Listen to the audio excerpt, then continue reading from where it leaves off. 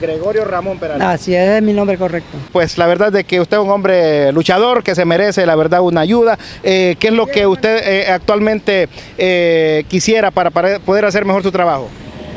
Hermano, mire, vea. Denos allí esa idea de qué es lo que usted está como queriendo hacer en proyecto para hacer mejor su trabajo. Mi manera, mi hermano, es la mejor ayuda que yo agradecería. Y lo agradezco con toda mi vida, que ya días que ando buscando eso, pero como yo soy penoso, yo no me puedo, yo no ando pidiendo, yo no ando, porque yo para eso no nací, no con esa suerte, ¿me entiendes? Pero yo lo que más es que quiero hacer una champita. Una champita. Porque mi champita es forrada de zinc. Sí. Y ya el zinc ya se me está pudriendo, ya los horconcitos lo mismo. Yo quisiera una ayuda como... encaminada a eso. Vaya, de eso ya de mi champita esa. ¿Ya tiene el solarcito? Sí, correcto. Solo de hacer mi casita, que es lo que yo no tengo la capacidad. Sí. Los bloquecitos ahí, las laminitas, todo eso. Si lo hablo de corazón, que yo con un cuartito que lograra, siquiera para el dormitorio, hablo de... Porque uno acá en la cocinita se la puede pasar de cualquier manera. Sí.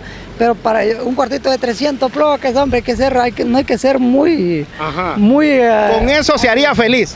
Sí, hermano, con eso soy feliz yo. Que alguien me ayudara, había bien para 300 bloques y ya, sí. Poner mi cuartito pequeñito, pero que ahí.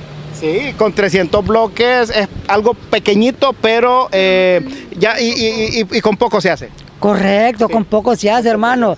Sí, ¿sabe con cuánto yo he planeado que si yo los tuviera, que lo hacía? ¿Con cuánto? Y no se va más, se lo digo corazón, que lo más un gasto de... son 3,000 en los bloques. Ajá. Estamos hablando, yo planeo con la madera y todo, sí, siempre es caro, con 12,000 pesos.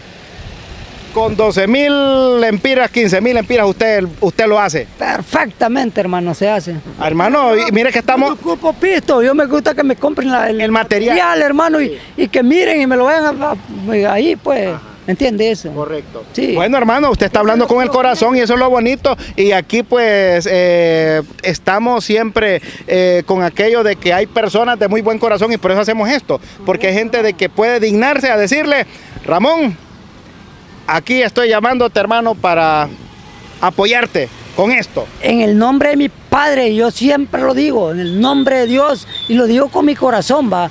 Le pido a nuestro Padre que mi Dios me debe escuchar y me va a ayudar y va a tocar esa conciencia para que me hagan ese regalo, de repente, que me sí. Y lo digo con mi corazoncito, con fe, exactamente. Sí. Hermano, esperamos que esto así sea. Me da mucho gusto que hayas conversado conmigo en esta tarde y hay que esperar comunicación entonces. Ahí vamos a poner el número de tu señora madre.